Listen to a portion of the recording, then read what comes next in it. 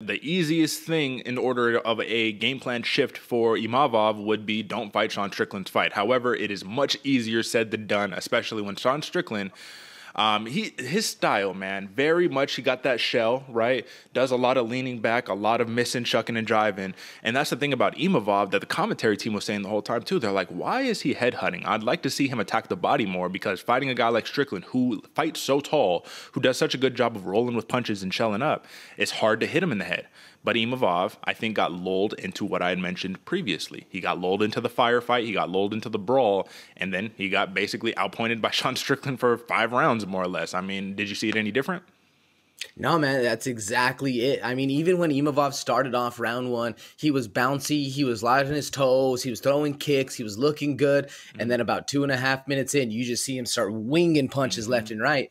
And it makes a little sense when you've ever been in there standing there and you're trying to pick point, you're trying to be precise in your attack, and this dude just keeps throwing 1s and 2s down the pipe and there's nothing you can do about it. I mean, it makes little sense why you're going to get frustrated. But it's up to Imavov to not get frustrated and fight your own fight. And we saw exactly what happens when you don't do that and you get picked apart and outpointed by Sean Strickland. It's a rough start to your year for 2023. This is the biggest thing that concerned me, is that obviously this fight got moved up to 205 pounds because it was short notice. Sean Strickland wasn't going to be able to make the 185-pound limit. So when they weighed in, Sean Strickland came in at 204. Imavov came in at 194. And I was like, okay, I like that you're staying light. You don't want to get too heavy, of course. But when it came down to some of their grappling exchanges, clinching situations, especially as the fight went longer and longer, I was like, that's 10 pounds, bro. That's got to be playing a factor right here, because Imavov you could see him get clinched up against the cage and try to do whatever to squirm out, and Strickland was just holding him like, nope, you're not going nowhere. If that were you, AJ, and I know we're not professional fighters, man, so this is literally armchair quarterbacking at its finest right here. Do you try to go heavier? Do you try to match the weight of Strickland? I mean, what would you do in a situation like that? Man, I think you go in as hydrated and as comfortable as possible. You don't want to be too heavy. You don't want to be waterlogged. You don't want to have this extra, weight that you're carrying around. But at the same point, we saw it in the fight, Derek. Sean Strickland would literally grab Imavov and just walk him back. Literally just put him against the fence wherever he wanted, take whatever kind of control. And I think the weight right there did have a lot to play into that. So as a coach, as a fighter, as somebody who's looking to do that, yeah, you want to be heavy, because in the wrestling and in the grappling and in that, the weight really does matter. But if you're striking, then it doesn't. So which game plan do you want to face? Which bear do you want to tackle first?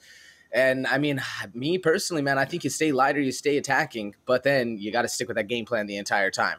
Yeah, man. Definitely a rough go for Imavov. It was a learning lesson, but then again, this was a massive step up in competition. You go from fighting Kelvin Gastelum to fighting Sean Strickland on short notice. It's a stylistic change-up. Everything is pretty much different about that. So the biggest thing that I would say here is that for Nasruddin Imavov, there wasn't much to lose here. You were kind of supposed to lose. And I'm not saying that because, I mean, in terms of the odds makers, he was a betting favorite, a very slight betting favorite. But if you look at the grand scheme of things, Sean Strickland was just fighting the guy who's probably going to be getting another title shot here against soon in Jared Cannonier. Some say robbery, some say apt decision. I don't know. The point is, man, Sean Strickland is a problem even on short notice, and I think this is where he got a little bit of his respect back. He showed what he can do over the course of 5 rounds on short notice, and I think he's still going to be a real player in that title conversation. So let's talk about tail of both tapes right here. For Nasruddin Imavov, I mean, obviously this dude's a killer. He's coming in, he's putting on for France and all of that good stuff. Slight setback, but this isn't anything that's going to really stall his career or anything, man. I think if anything, this was probably some of the best experience he could have gained. What do you think?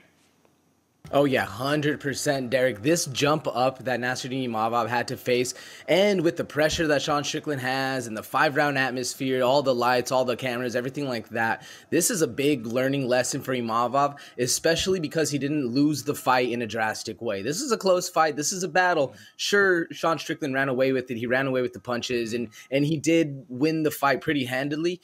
But you didn't get finished. We went 5 rounds with the dude who went 5 rounds with the champ, So there's a lot of wiggle room and a lot of grace that Imavov can have from this loss, and it's such a big step up for Sean. For Nasruddin. But on my question to you, Derek, Sean Strickland, is this such a big win, or is this just another footnote that we're not going to remember, and we're just going to be talking about Sean Strickland doing something else in a couple months and forget that he even fought Imavov? Did this fight actually matter? Do you think it made a big impact for the UFC brass, or is it just another day, another dollar? Well, you'd hear Sean Strickland talk about it a lot. He said they paid me a lot of money to fight this guy on short notice. Coming off of 2 L's probably wasn't the best idea, but he said it was probably, I think it was Mick Maynard. I think it was Mick that he was talking about. He was like, yeah, he told him, he's like, you know what, Sean, I like you. You're a company man. So like, take the fight. We're going to pay you a lot of money. And even if you lose, it's not like it's the end of the world, right? So I think he has a little bit of grace playing that Donald Cerrone role a little bit. But I don't think it was the smartest move to take the fight, but it's a Sean Strickland move, and he capitalized and he got the job done, man. So it doesn't matter whether it was, a high risk, low reward, whatever the case, he got the job done. And now you're not talking about, okay, now let me think about fighting like next fight, number 10, number 11, number 12. Now it's like, all right, I already fought the prospect. Let's get back in this title hunt. Big win by Sean Strickland. Can't say that enough, but I don't think that, like, in my personal rankings, there's not going to be an increase. You're going to kind of stay at your same spot right there. So big win, but I think Nasruddin Imavov will definitely be back in hungry fashion, hungry form.